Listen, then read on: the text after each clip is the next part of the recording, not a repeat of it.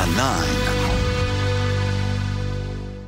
You're at college, NFL, professional, but sports betting is becoming more and more popular, but it could impact your taxes. Local financial instructor Michael Masserant from the Retirement Education Foundation is here to break down what you need to know really before you place a bet, because, you know, back in the day, Michael, you bet with your bookie or whatever, perhaps, allegedly, you're not worried about the taxes. Now, ever since, you know, Michigan legalized sports gambling, you know, the online gambling is new to a lot of people. People are diving in head first, and then all of a sudden you win and you got a tax bill. Right, so it's legal in 30 states now, and I mean every other commercial I feel like is a sports betting commercial. It's an app. Everyone's got an app on their phone, and it's always fun to win, but you got to make sure you're setting money aside for taxes when you do win. Because if you do win, you win a couple $100, couple $1,000. That's exciting. That's the rush. But then come tax time, you get a tax form for that, and people go, oh, wait a minute, now I have a big tax bill I was not expecting. Yeah, exactly. And so what do people do if,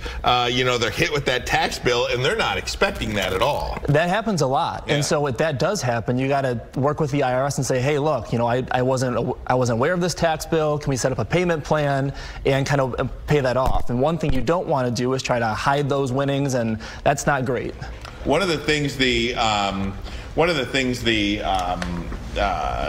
casinos will do as well is they'll send you a nice tax bill for your winnings, even if you've lost that money back to the casino already. Yeah, and so for most organizations, that threshold's about $600. If you win more than $600, expect a tax form in the mail. If you do lose those winnings back, you can deduct those losses against your winnings, but you might want to talk to a tax professional about that, because that can get complicated on your tax forms. Now, a lot of people out there may be watching this who have placed a wager or two in the past and said, okay, if you're going to deduct my winnings, can I deduct my losses?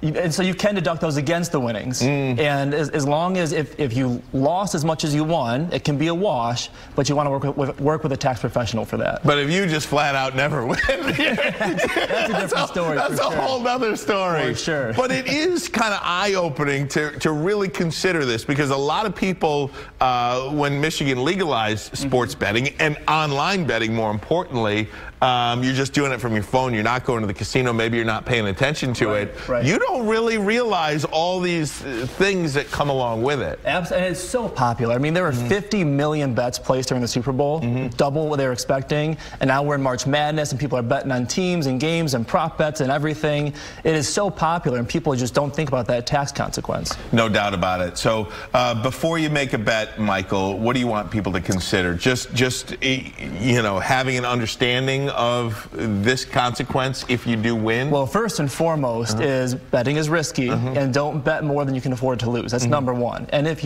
you are lucky enough to win, think about those tax consequences. No doubt about it. And then afterwards as well, if you're getting it as a financial advisor, forget about the taxes for a minute. So many people out there are struggling with gambling. They're struggling with the high of it, the low of it.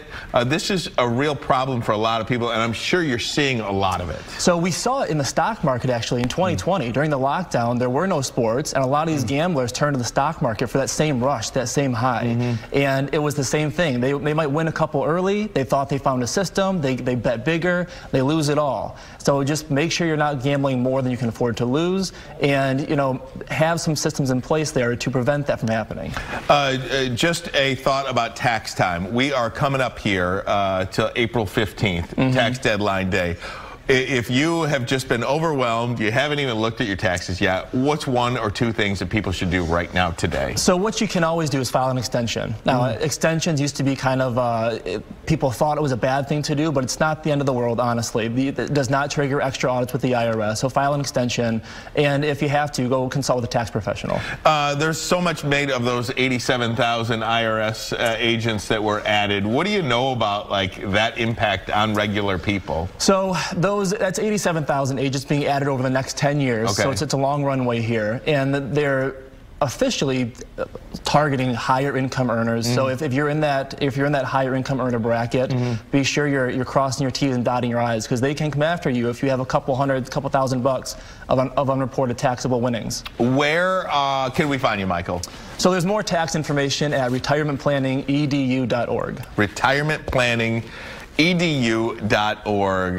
Michael, we can't thank you enough. Love having you on the show. Learn a lot. Of course. Thanks for having me. You bet.